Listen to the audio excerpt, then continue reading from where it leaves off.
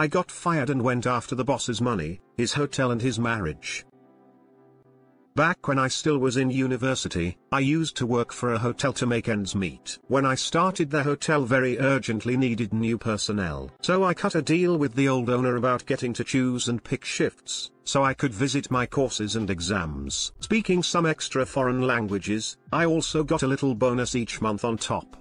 The old owner was a great guy. He owned multiple hotels, so I rarely saw him. But when he was in the house, he always made a point to have drinks with the staff, chat with us, and if we were free, he even invited those of the front desk to fancy restaurants who were not on shift. Fast forward. I had worked in the hotel for a few years now and was nearing the completion of my studies.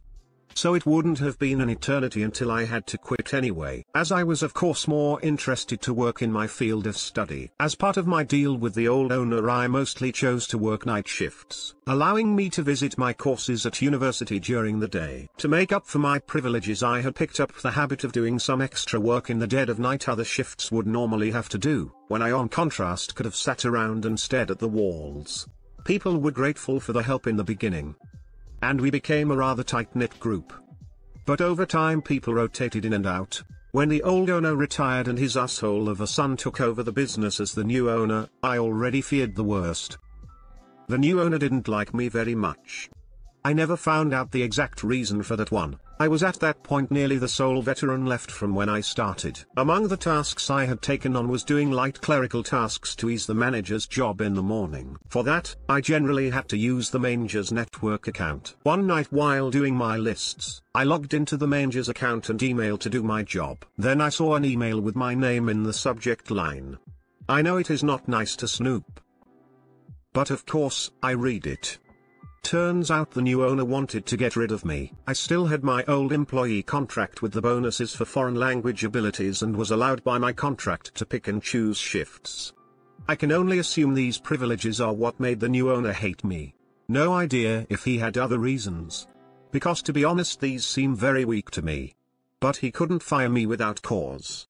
On top of that, I would be owed severance if fired, and generally, there were not enough bodies in the shift rotation without me. Though the new owner didn't seem to understand that point, as the emails told me. I looked for more email concerning me and found them. There was an email chain between some of the employees, the manager and the new owner. I was of course not, as I was the hated topic. The employees didn't like me hogging the night shifts, because those paid better and for every night you worked you got paid the night bonus.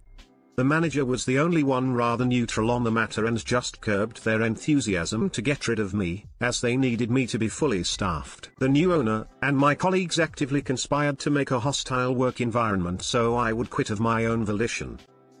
I was furious. I thought about a variety of reactions, from egging their cars to burning down the hotel, but I settled on a less crazy method of revenge. I called my uncle at 2 a.m. asking for advice. My uncle is a lawyer. So for sake of proof, I forwarded myself all the emails. I made photos, printed them out, made copies and filmed the whole deal just to be sure. My uncle told me to sit tight and see if things got worse, or if it was just bluster. And so I gave it a few days. And things did take a turn. Snide remarks about my looks, clothing and so on were only the tip of the iceberg. Some of the colleagues were just as professional as before, but the conspirators always left extra work for me or pawned off shit duties they normally had to do on me. I always kept a spare shirt and suit at work, just to have a change, which suddenly disappeared. One guy even started to threaten me with violence. But I kept clenching my butt cheeks. I would not give them the satisfaction of saving on the severance or giving in. I am a big boy after all. I did, however, stop doing any extra work I was not obligated to do, which in the end was the reason they used to fire me. They still had to pay me severance. The next day my uncle, with bundled proof of the email and all documented harassment by my colleagues, served the hotel my lawsuit. It started with wrongful termination and ended with harassment. Reportedly the manager went white as a sheet when he realized where the emails must have come from. The new owner had been on vacation and had to cancel his expensive vacation in France to deal with this. Their counsel advised them to settle. So, I accepted my severance and a hefty bonus on top. Enough money to last me until the end of university without work. But that was not all my revenge. I had gone after the new owner's money.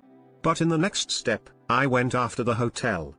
I had used all the spare time during night shifts alone, to document every last violation of city, county, district, state and federal law I could find. That went from minor things like some harmless mold under the kitchen sink to substantial violations like modifications to the building. The building was under a limited form of historical protection by federal law, on the ground of being built and inhabited by somewhat important historical figures a few hundred years back. So every renovation or change in floor plans needs to be signed off on by a committee, which can take ages.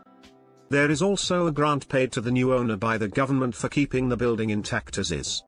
So with my uncle's help, I sent documentation of every violation I could find to the corresponding agency. In 1 month, everything from health, building code, fire safety to the finance and work police crawled over the hotel. In the end, it was the building and fire inspectors that shut the place down. The new owner had done substantial renovations to the top floor luxury apartments, which he used when he was in town. So, the new owner had to pay back the grant, pay fines for unauthorized alterations to the building, endangering his guests, because something wasn't built right according to fire code, and had to close down shop until the building was fixed. I also tipped off a friend who had studied journalism and worked at a local paper. The paper ran an article on all the violations accumulated, which tanked the business once it had reopened, as the newspaper article had led to horrible reviews. In the end, to afford all the fines, repayments and building cost, the new owner sold the hotel. As the cherry on top, all the assholes who had tried to harass me out lost their job. Granted, the people who didn't do anything to me lost their jobs too, but didn't do anything to stand up for me or help me either. So I don't feel too much remorse, and the revenge cherry on top was that the new owner, whenever he was in town, used to bring home escorts, which in my country is not illegal. But he was married. It took some doing to get that information to the new owner's wife. But one of my former colleagues, who had quit before this had all happened, had her email. So I let her know what the new owner was up to when he was out of town. I don't know what exactly happened, but they did divorce in the end. Make of that what you will. TLDR. New boss dislikes me. I wait until I get fired to sue him for encouraging other employees to make my life miserable. So I'd quit. I take my severance and a hefty settlement. Then I send proof and a list of violations that the hotel is not up to code to the according agencies. The hotel gets shut down. To pay for fines and to get it back up to code, hotel needs to be sold. Asshole colleagues lose their jobs. Lastly, I know boss cheated on his wife with escorts, which I let the wife know. Marriage blew up. Now to the comments. Pro tip: don't piss off the guy who knows where all the bodies are buried. Well done, and your boss definitely deserved it. OP replied. Advice for the ages. Next time we make sure that guy is one of the bodies. All the best stories start with I have a, insert family member, who's a lawyer. That's when you know shit's really about to get intense. I love how the uncle is like, just wait for it. OP replied. Well, my uncle had a point. If this had been just talk, there would be no grounds to do anything. The most ironic part is they just could have sat out the year and I would have quit. Folks over at r/Tales from the Front Desk might appreciate this one. OP replied. That might actually be a good fit. Okay, this seems more /r/nuclear revenge actually. Also, remind me to never piss you off. OP replied. I am not very vindictive honestly, but in addition to the events above I had a lot of shit happen in my personal life too. So I maybe took it up a notch too far. I am not very vindictive honestly. OP after completely deservingly destroying someone's life. Feel bad for the old owner. All his hard work came crumbling down due to an asshat of a son. OP replied.